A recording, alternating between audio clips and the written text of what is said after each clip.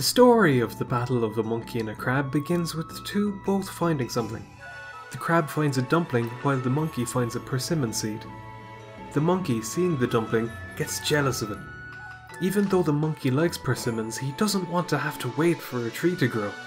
So he has the idea to make a trade, and he convinces the crab that the seed is better, it's a long-term investment. The easily swayed crab agrees and the trade is made. The monkey gobbles down the dumpling while the crab goes off and plants the seed. Years pass and the tree eventually becomes a ripe fruit tree filled with persimmons. But the crab and his son had a problem. They couldn't climb the tree to get to the fruit.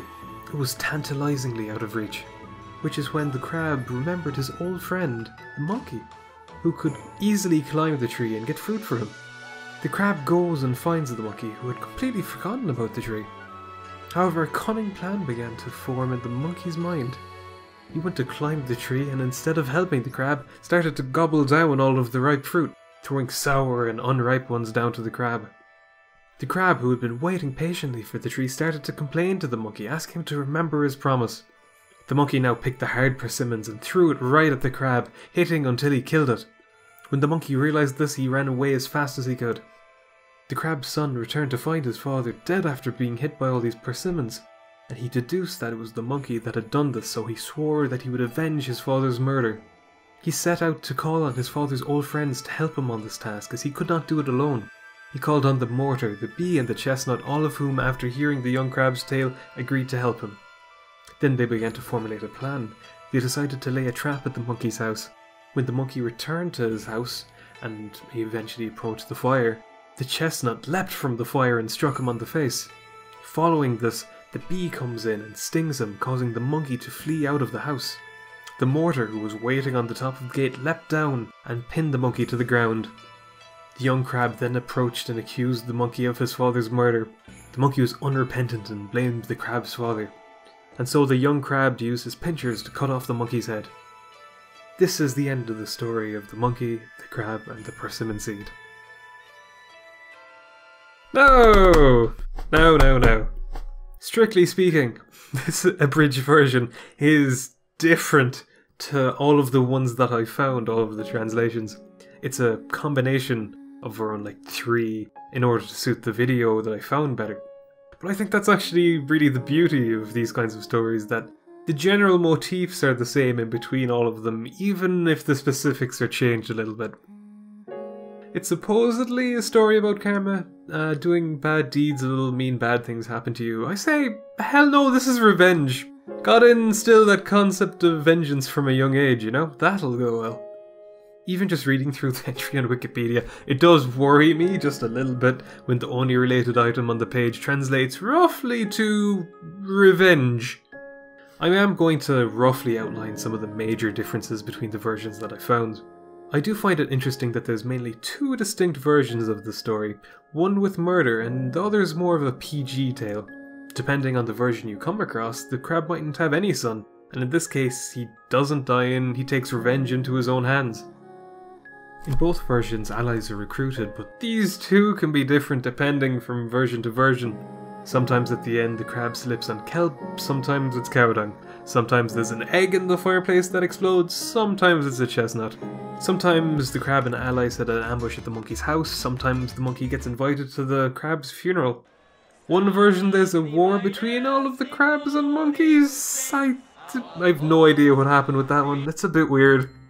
It's always a persimmon though. I've never eaten a persimmon, so I really don't get the hype for this specific fruit. I've eaten a chestnut, a bee, and some cow dung, but never a persimmon. Like, I actually had to check how to pronounce it for this video. I was pronouncing it like this. A permission. A persimmon? I gotta look this up. I mean, I get that I don't know how to pronounce like a lot of Japanese words and things, but this is like a fruit.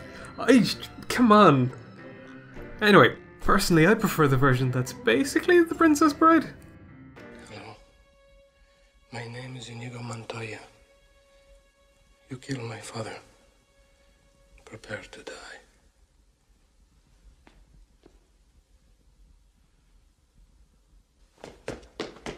but I can entirely see that as a story it might be easier to tell the other one. As far as I know, the different versions, they either originate from different parts of Japan, or there's another version that I heard that it was supposedly more of a textbook version, so there wasn't really any murder, which is understandable. This time I did branch out though. I looked at the Japanese Wikipedia page. I mean, I had to dodgily translate it with Google, but hey, this is technically progress. Maybe one day this won't be about reading stuff off Wikipedia and passing it off as original content. Anyway, until next time, this is the end. Well, okay. Well, seeing as how like this is about folktales, and I thought that would work. That sounded terrible. Wait a second. Is there a translated version of this? I gotta check this out.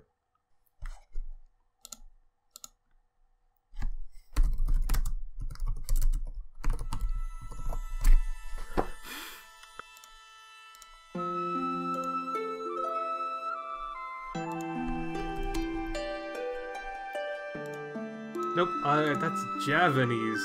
What the heck?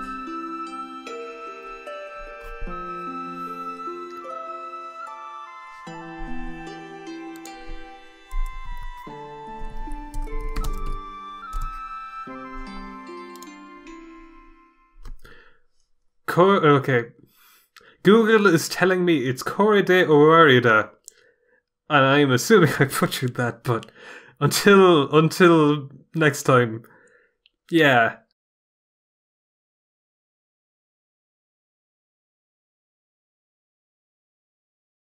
Oh man, oh man, oh man. Okay. Video is over. This isn't about like this isn't technically about the whole folklore thing. It kind of is though. But I found it while I was researching this, and I have to throw it in here. I feel like I just can't not send you away without this. Enjoy? Question mark?